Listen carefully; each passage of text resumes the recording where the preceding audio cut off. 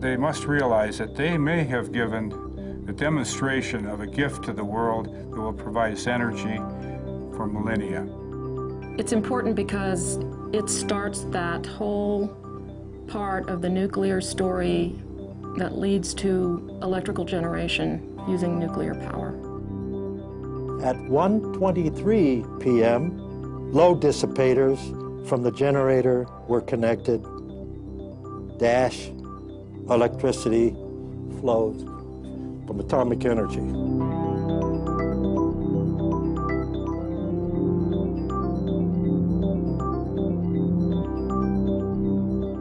On December 20th, 1951, near Idaho Falls, a small group of men, led by a physicist named Walter Zinn, changed the modern world forever by directing electrical current to 4 simple light bulbs. It was the first peaceful use of atomic energy. Experimental Breeder Reactor Project Number 1, or EBR I, the world's first fast breeder nuclear reactor, was also the first reactor built by the Atomic Energy Commission at the newly established National Reactor Testing Station on the plains near Idaho Falls, Idaho. It would become the most cost-efficient and dramatically effective research tool in the history of the nuclear industry. Everybody had proven that we can make a nuclear bomb.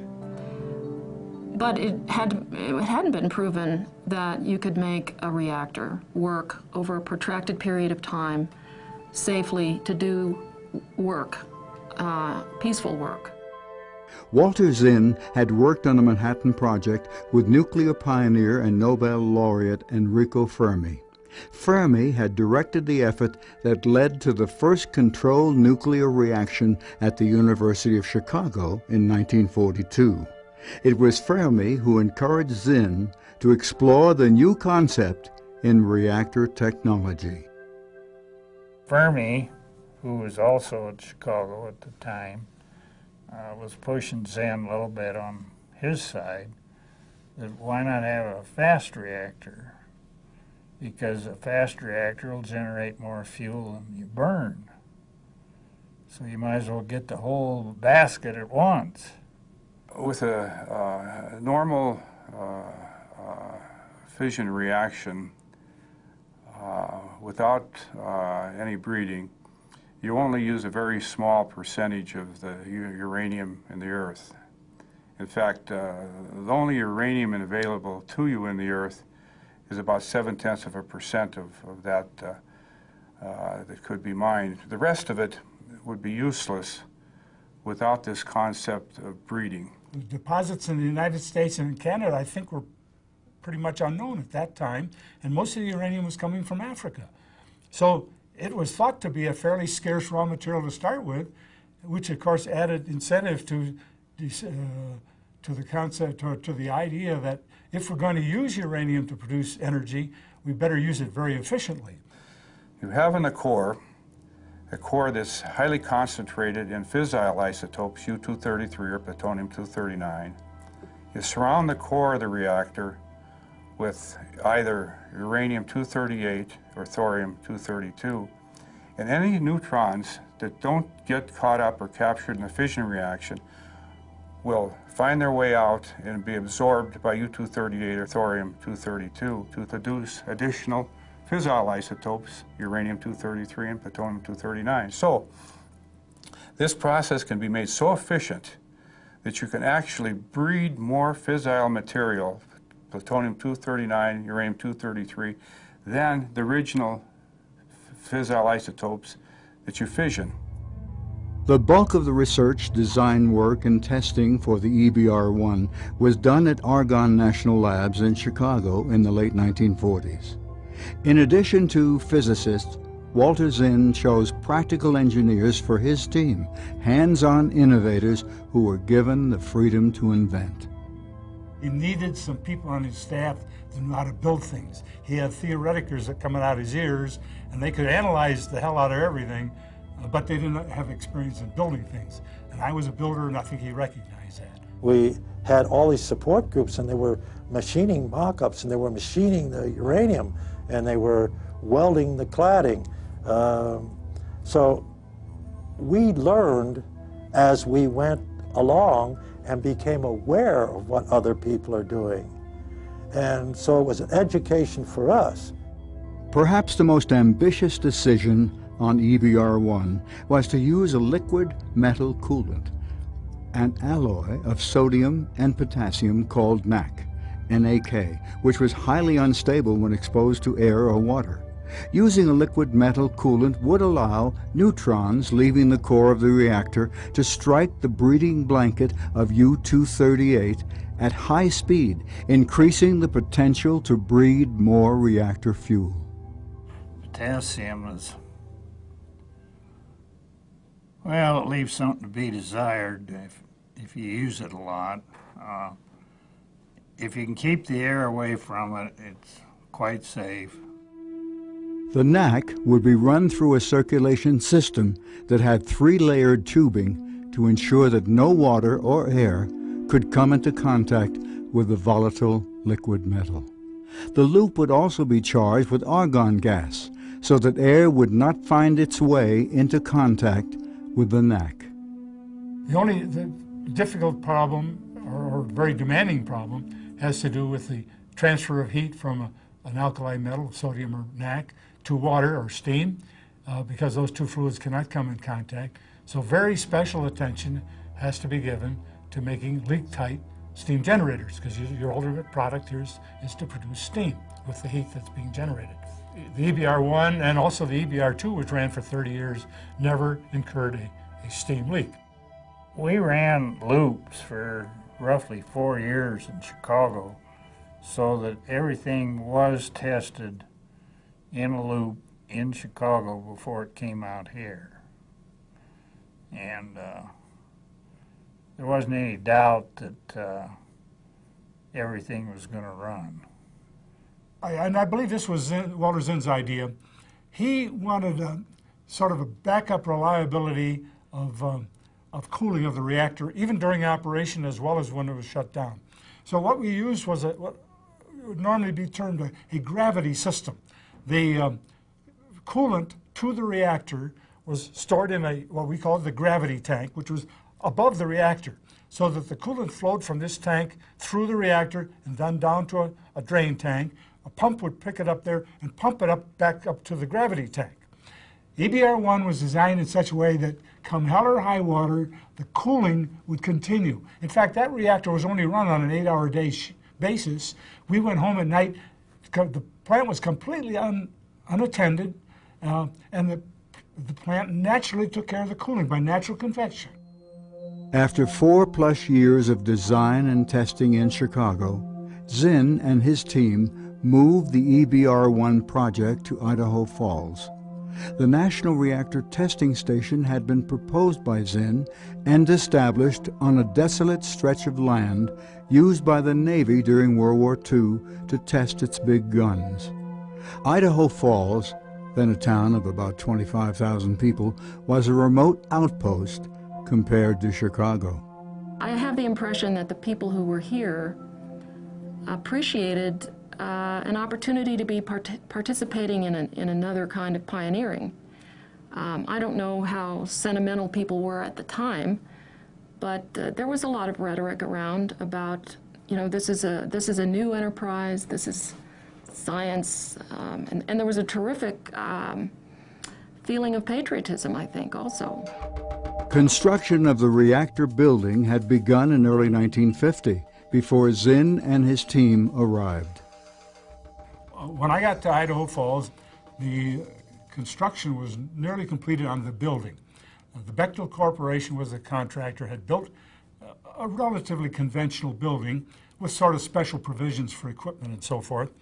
All of the critical reactor components and related equipment was constructed in Chicago. The first offices for the project were in the Rogers Hotel in downtown Idaho Falls. Zinn began hiring local workers to help build the new reactor. Again, he sought men who could solve practical problems. Our local farm boys were very ingenious about figuring out how to do things. I think it helped a lot out there because the boys from the East knew all of how the things were supposed to work, but they didn't know exactly how to make them work. It was interesting because everybody in them days, you would come into the reactor building, you'd go into the control area, into the change room, everybody wore coveralls. Everybody, engineers and all. You didn't know who was who. There wasn't a man up there that didn't put on a pair of coveralls and pitch in and help. I'll tell you, if you didn't do it, you didn't say. The biggest adjustment the Chicago engineers had to make was the daily 70-mile round-trip commute across the prairie to the construction site. People drove like crazy. The policemen were really, the local police were afraid to be out there. We would remove the governors, and we would put the drill down into the speedometer so that it pegged at the top, indicating that we were driving at top speed. That was wrong, but that's how independent we were. Building EBR I was part science, part seat-of-the-pants practical engineering.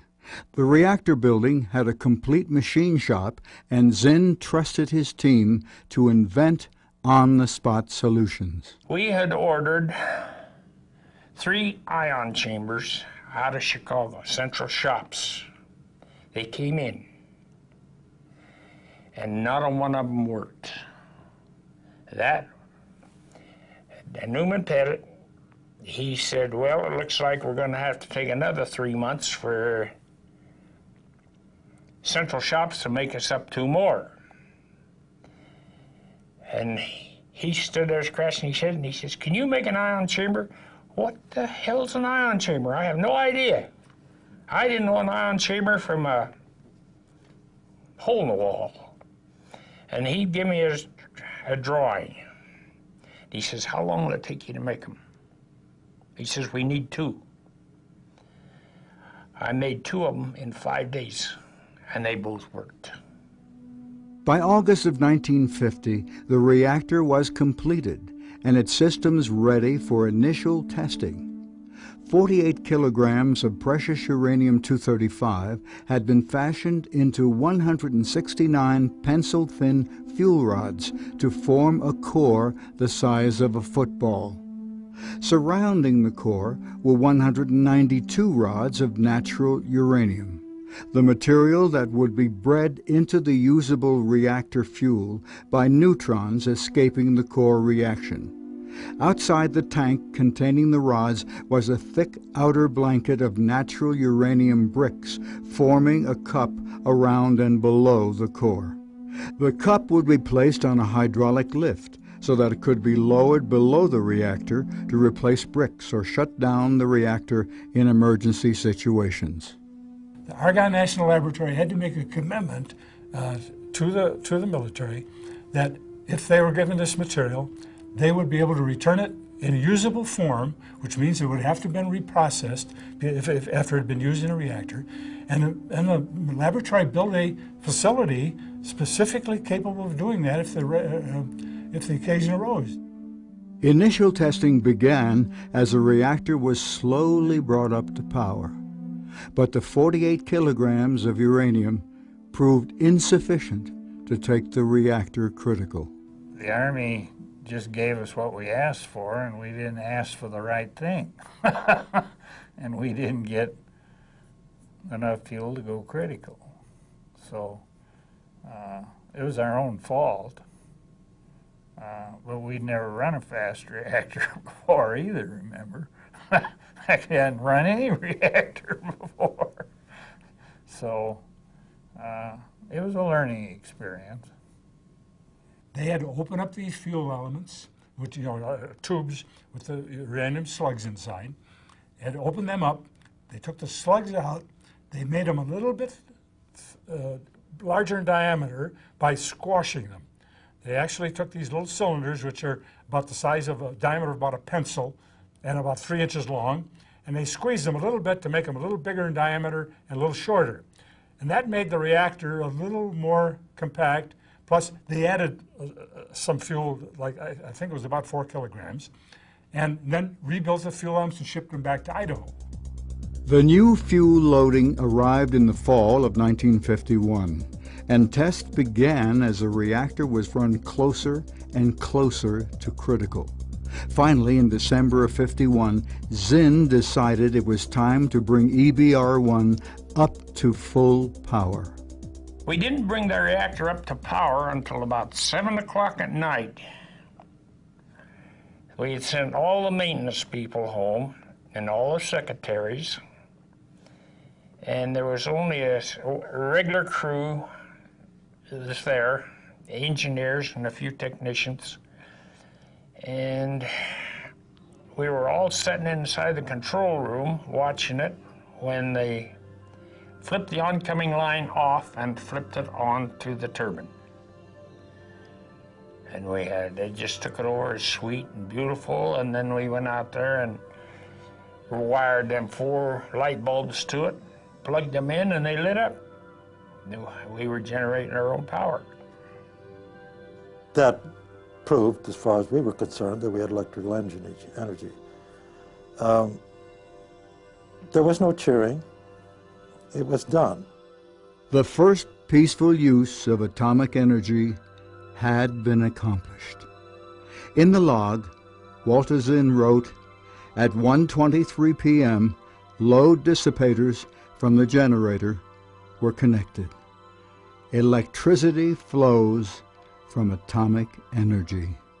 Well, in addition to seeing the effects of the light bulbs and the electricity, Zinn said we should go put something up on the wall and have everybody sign it. And so I got a ladder and found this space up on the wall that was fairly clear. And so I wrote what he said, that for the first time electricity was generated from atomic energy at this site, December 20th, 1951. And everybody signed it that was there. It was just a little bit too neutral. It ought to have something that would be a little bit more attractive. So I drew this devil-looking figure with wind blowing out of it. And so that's what was written up above there. And then we went home. I don't think that I realized at the time how important it was. No, I really don't.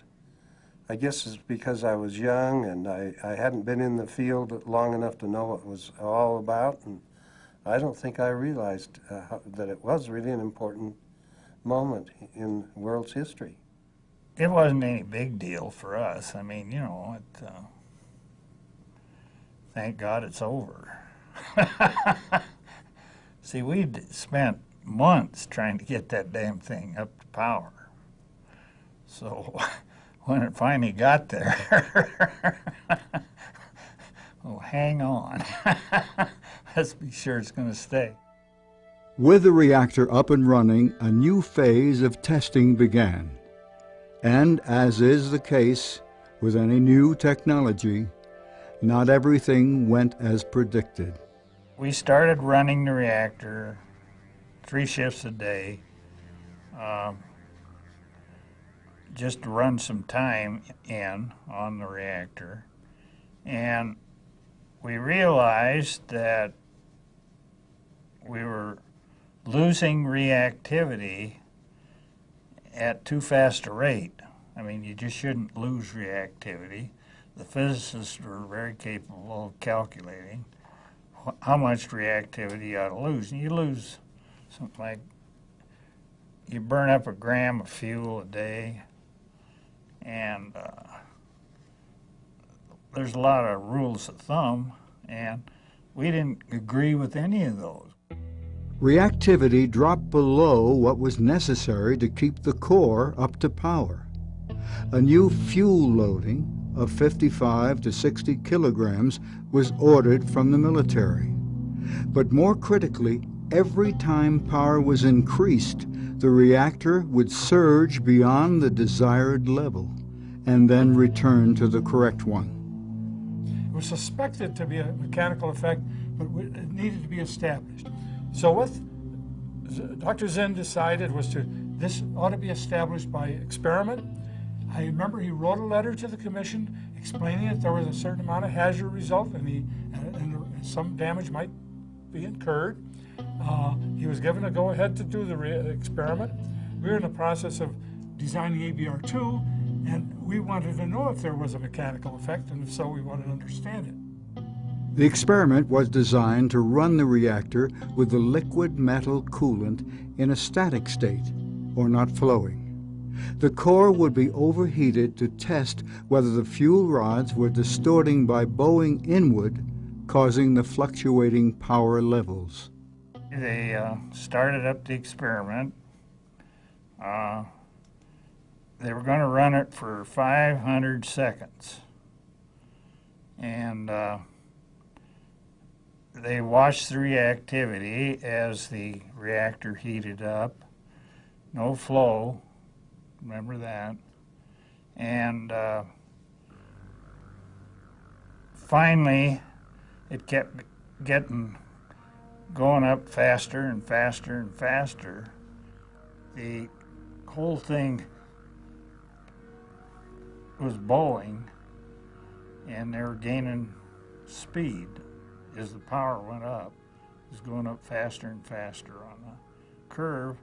So Lichtenberger was there, and he said, "Take it down." Well, "take it down" was not in our nomenclature. Well, the operator didn't know what he wanted. I mean, if he wanted to scram, everybody knew what a scram was.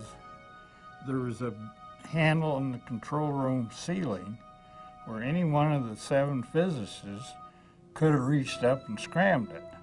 Nobody had the presence of mind to scram it. So the power went through the point of inflection, started down, then it turned around and started back up. And it started up in earnest. I mean, it was going, moving, and so it melted some of the core.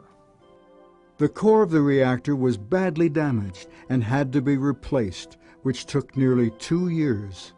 Zinn notified the Atomic Energy Commission.